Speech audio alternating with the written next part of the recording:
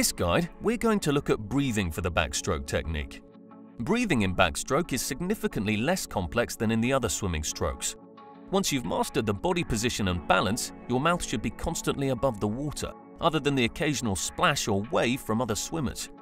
The only time in which your mouth should be under the water would be if you perform a backstroke turn at the end of the length. However, we're going to leave this out for now. When swimming backstroke, it's important to try and avoid holding your breath as much as possible. Typically, a breath is taken every time an arm completes a full cycle. Try breathing in as one arm passes your ear and exhale as the other arm passes the opposite ear. The rhythm of your breathing will help you to keep evenly timed strokes. So there you have it, a guide to breathing for the backstroke technique.